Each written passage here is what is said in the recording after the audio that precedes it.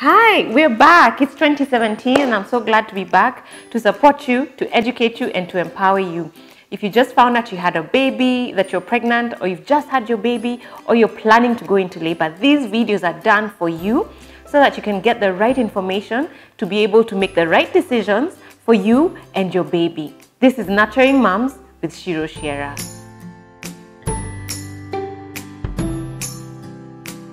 So I'm going to ask you a question. Why do people feel they want to give pregnant moms information? Total strangers will come up to a pregnant mom and give her advice. They really feel they want to tell her something about labor, what to expect, or what to eat and what not to eat. Now, one common advice pregnant moms get is that they need to leave their dignity at the door when they're going to have their baby. And Shiro is here to tell you today that birth can be dignified. There is a lot of blood that I've seen as a nurse, as a doula. There's blood, there's poo, yes. Pregnant moms in delivery, they do sometimes poo, and that is absolutely normal. There's crying, they have no makeup on and their hair is looking scruffy. Sometimes they vomit.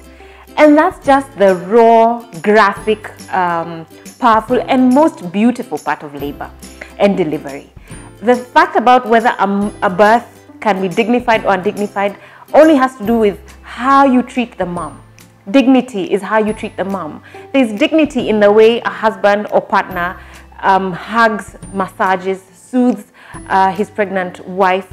There's dignity in the way a midwife will come into the room and introduce herself, explain each and every procedure that she wants to do, asks for your consent, and shows some empathy and compassion for you who is in labor.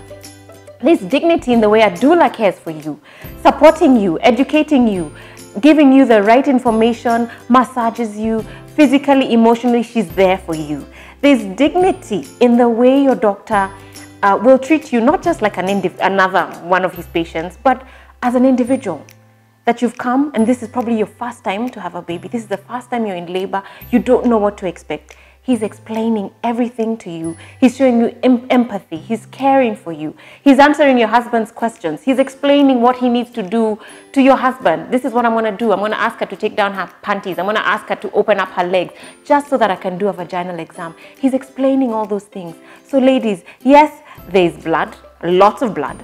There's vomit sometimes. There's tears. There's moans. There's groans. There's poo. And there's nudity too. But birth can be dignified. So let's stop advising pregnant moms who are about to go into labor that they need to leave their dignity at the door. No, you can be respected and birth can be dignified. I really want to wish you the very best as you go into labor, as you prepare for your birth, and don't be afraid and don't take the advice that you need to leave dignity at the door. Birth can be dignified. So do you want a dignified birth? I'd really advise you to get a doula, and we do offer doula services. So if you are pregnant, about to go into labor, think about having a doula. A doula will be able to help you have a positive birth experience, and your birth experience is something you'll remember for the rest of your lifetime. So let's have a good experience and look for a doula. If you want to attend a childbirth class, we do offer childbirth classes.